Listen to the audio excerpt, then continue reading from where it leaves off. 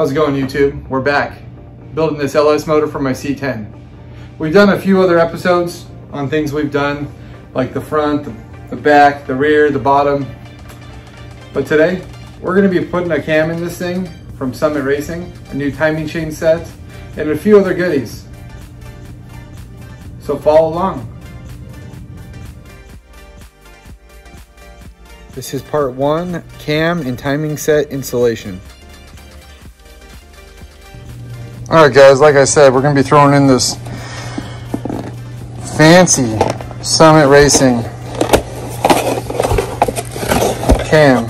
Oh, it's gonna be rolling out. Look, it's already wanting to go. So we're gonna be throwing this bad boy in. Let's see what the grind is. Oh, let's see.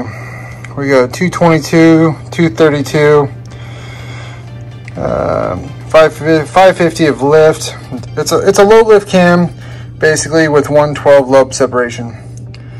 Not bad. Should be a little choppy. Should sound good.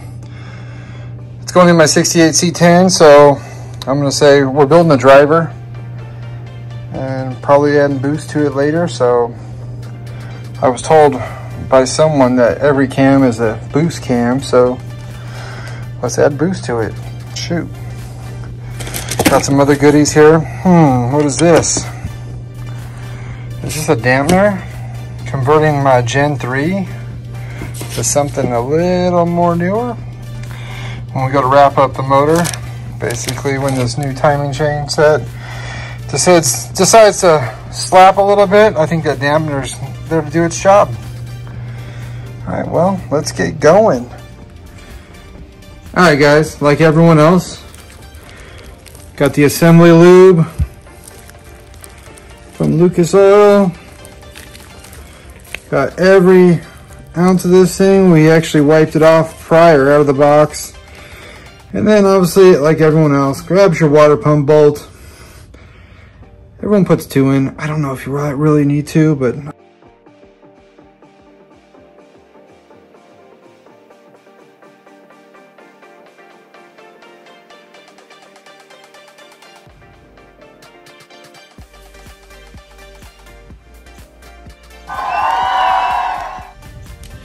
as you can see, basically we could retard this, we could advance it, but today we're going straight up.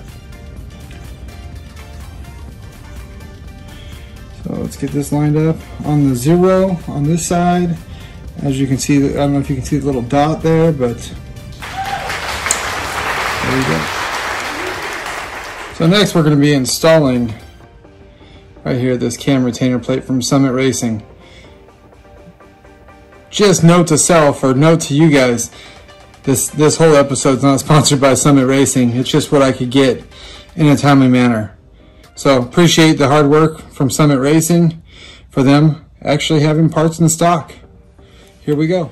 Being that this cam retainer plate basically has this seal that I recommend replacing every single time.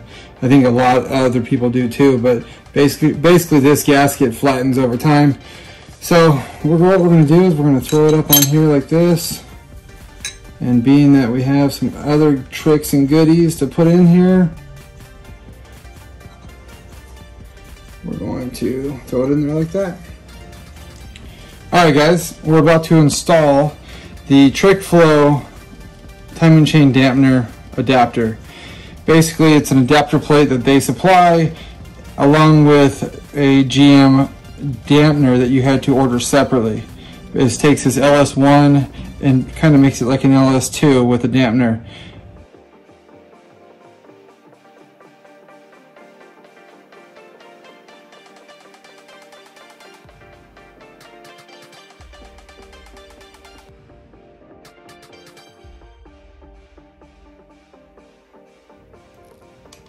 So I've set my torque wrench to 8 foot-pounds. I'm going to go through here, get the torques done first.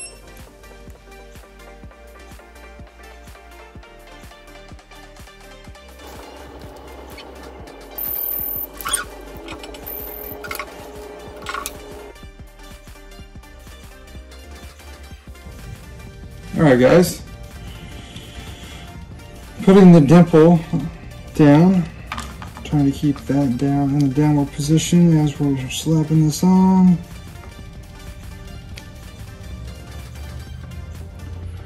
And previously Loctiting the hardware helps.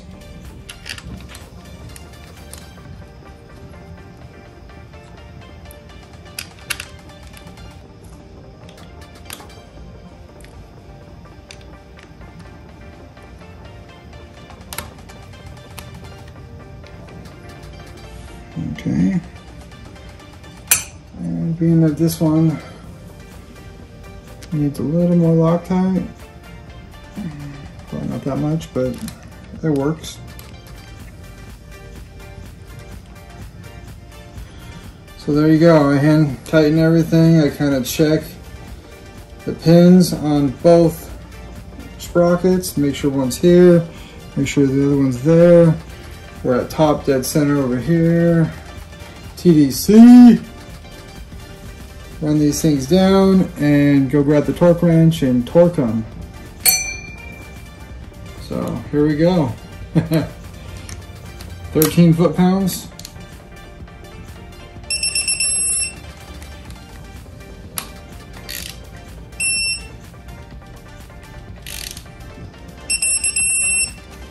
And now going up to 26.